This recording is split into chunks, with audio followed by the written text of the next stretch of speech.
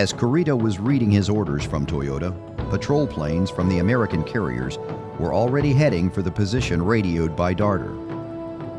At 7:46, they were signaling that they had sighted the enemy battleship force rounding the southern tip of Mindoro.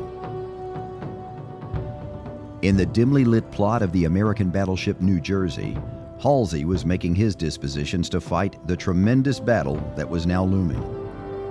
Halsey spoke over the hissing loudspeakers in 100 warships. "Strike. Repeat. Strike. Good luck." All of a sudden, emergency flight quarters was sounded on the communication system, and I knew what had happened. We'd located the Japanese forces. So we manned the ready room and manned our airplanes, and we knew this was going to be a long one. Barely half an hour after air patrols sighted Kurita's force making for the San Bernardino Strait, the radio circuits were crackling again with the news that another group of battleships had been spotted 300 miles to the south.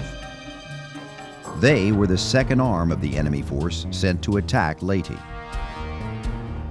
Admiral Davison's Task Group 38.4 was ordered to launch a strike against them since his carriers were the closest to Leyte. The glowing panel of the New Jersey's main battle plot was now marked with all the Japanese dispositions except for the enemy carriers.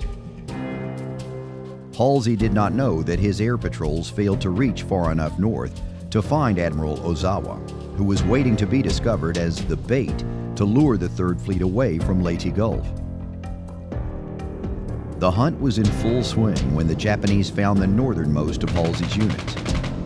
Shortly after 9 a.m., Admiral Frederick Sherman's Task Group 3 came under heavy attack by the first wave of enemy aircraft from the Luzon airfields.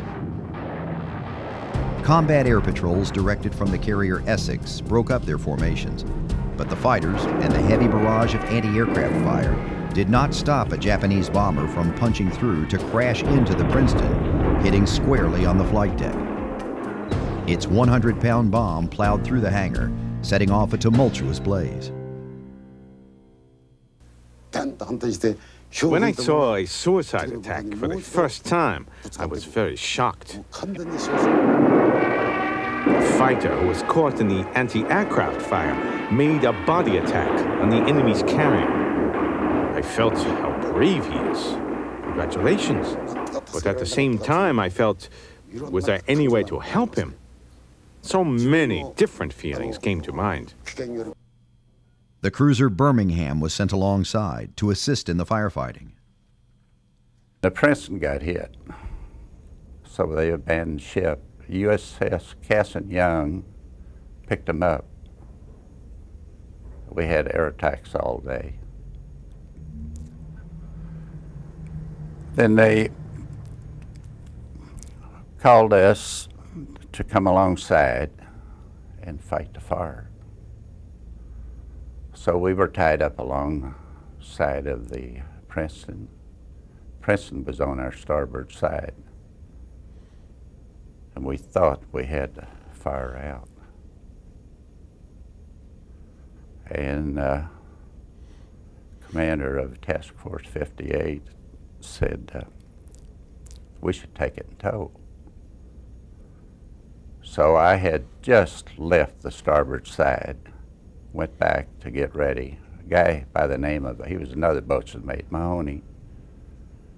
We said we could handle it, so we were getting ready to take her in tow. Man, all at once we heard this explosion, and I thought it was another kamikaze. The fire had reignited and reached down into the bomb magazines. The blast blew her stern off. Alongside, the Birmingham was caught up in the detonation. It blasted her superstructure, killing 200 crewmen. There's people laying all around, legs off, arms off, big chunks of steel in them. This one guy, Pedro Medlin, laying there with his leg off. He asked me to give him a shot of morphine. I did. And I guess he was in shock. He said, Striegel, give me a shot of morphine. I said, Pedro, I just did. You marked a big X on their forehead. He said, no, you didn't. You don't want to help me. I'd hurt. If I gave him another shot, he'd have died. The Princeton remained a floating inferno throughout the afternoon until she was dispatched by American torpedoes that evening.